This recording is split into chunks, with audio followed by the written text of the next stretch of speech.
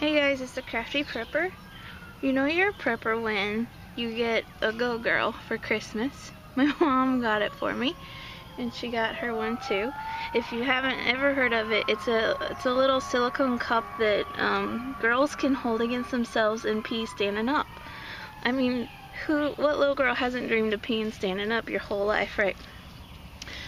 Like when I was a kid, I kneeled on the toilet seat facing the tank trying to pee in the toilet, and it ran down my legs and everything else. So when I saw this, I thought it was really awesome.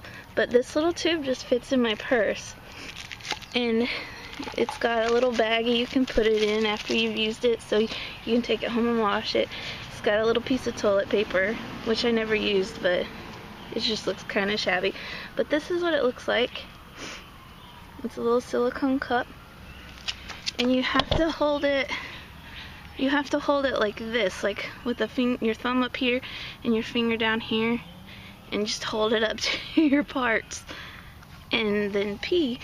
And I guess if you had, really had to go, you could overfill the cup, but I never had that problem. And I tried, this is kind of awkward, pushing really hard to see if I could get it to squirt out faster, but it just doesn't, because it's just a funnel. But I tried it anyway. Anyhow, I'm not gonna use it, but I thought I would show you.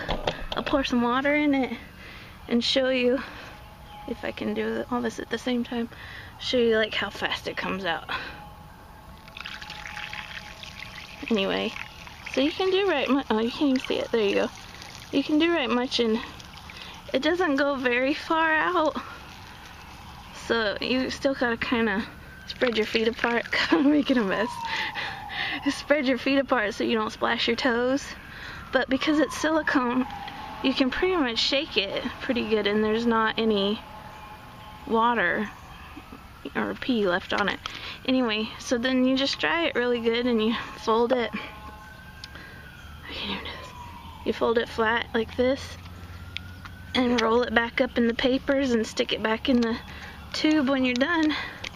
Anyway, you get the idea. You can put it back in your backpack and keep going. So it's really great for hiking or camping, because nobody likes to squat in the woods, trust me. And it would be great to have in your bug out bag, so if you were on the go, you could just, pee, shake it off, and keep going.